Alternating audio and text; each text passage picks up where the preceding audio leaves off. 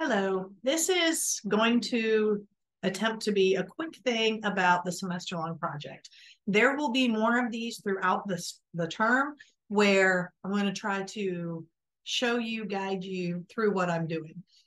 You may have had me before and you're retaking this. You may have known someone who's already taken this. I change this project up constantly, and so I'm doing something new again. So it's all new. It's raining out right now, so if you see poof or anything, that'll be why. And I teach in just a little bit, so literally I have a stopwatch going here on me. All right, enough said. Share screen, show you a few things.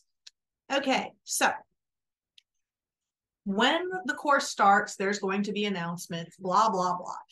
I talked about a semester-long project. The semester-long project has its whole own little folder over here. So if we go to semester-long project, the lab, here we go. You will see this. This has a whole lot of words for you to read. The basic gist is you are going to be learning how to analyze data.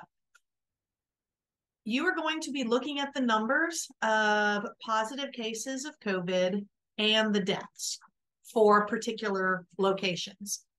We're going to go through this entire thing and I'm going to show you how to analyze what that actually means. So it's telling you here that you need to read this whole document and then a whole bunch of stuff. You need to figure out your thoughts, come up with questions you want to answer, not just the obvious ones, but something you can actually delve into, look into. And then you're also going to be analyzing this data and you're going to be making graphs. Like I said, I will be walking you through this throughout the semester. This is just a reminder that there's a whole lot of work involved and you cannot wait to the last minute.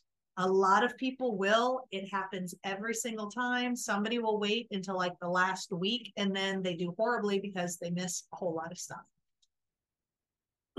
This is a recap, nice simple bullet points. What you're going to be tracking is the USA in general. So the United States positive cases, the United States deaths. You're going to pick one of 5 high vaccinated rate states, one of the 5 low vaccinated rate states, and then 3 other states. I'm going to show you where that is too in just a second. While you're doing the analyzing, you're going to have the population for each state, which again, I'm going to walk you through. Analyze and closing thoughts. So here's how you pick your states. You have to have the United States. Then you will pick one of these 5, because these are the top 5 vaccinated states. You will pick one of these 5, which are the bottom 5 vaccinated states. And then you will pick 3 of these states.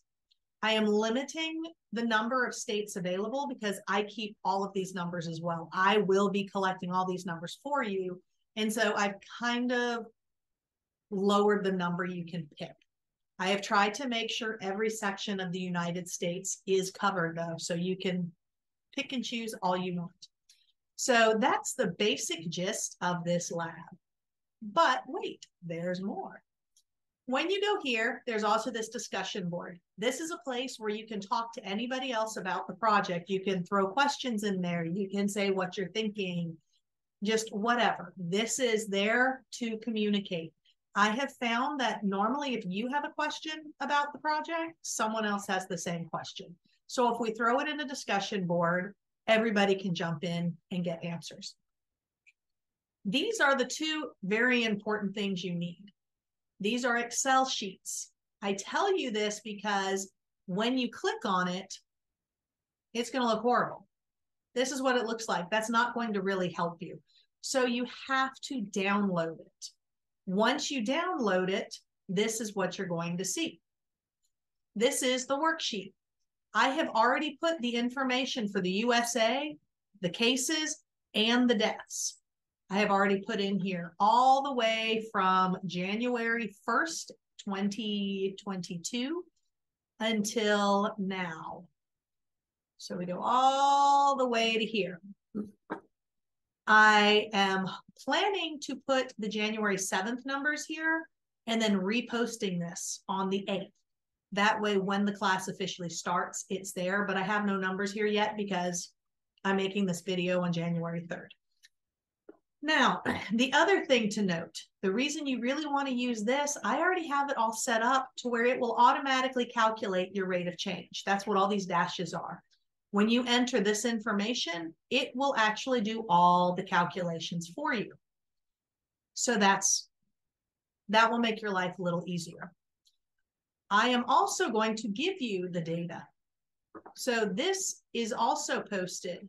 This is all of your numbers for each week. It's every 7 days for January 1st all the way through. And again, hopefully it will be the, hopefully January 7th will be on here as well.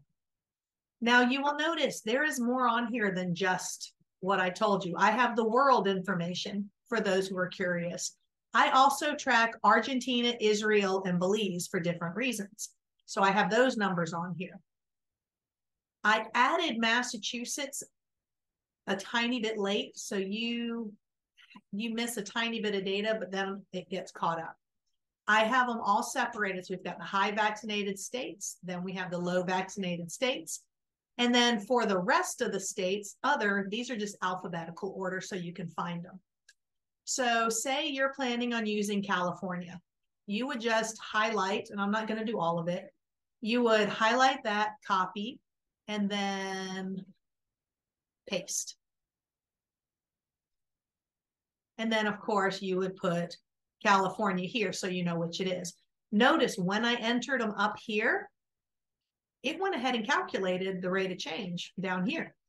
You will see as you're going a number like this in parentheses, but that's because you have to wait until you have the next day's data to fix it. So it just keeps going. I have set it where everything works for you. You just literally have to put the information in. Every week, I will be giving you the latest data so then you can enter it. And like I said, periodically, we're going to have checkpoints. You have I think it's called semester-long project at the beginning that will be due very quickly. And that's where you're telling me which states you're choosing, why, and your initial thoughts. That is worth, I believe, 50 points right there. So make sure to get that done. Then throughout the term, I will do different videos, and I might even have some Zoom sessions for people to meet with me. So then I can talk you through the analyzing aspect, what you're supposed to be thinking, how to read it. Because we live in a world where there's so much information out there, but people just don't seem to put any thought behind it. And I really think if everybody just learned how to read information, we would have a much smarter society in general. And that's pretty much the goal here. I'm not telling you what to think. I want you to think. And so I am just showing you how to do certain things so then you can come up with your own conclusions. I'm big on that whole critical thinking and thinking for yourself. And so that's what this entire project is about, is me showing you how to read stuff so then you can read, so then you can actually formulate your own opinion and make valid and educated statements. That's pretty much it. So if you have questions, shoot me a message. Hopefully that makes sense. I don't know. I was getting really distracted as the rain was getting stronger. So I think I got everything covered. And I will see you in another video before too long. So peace out.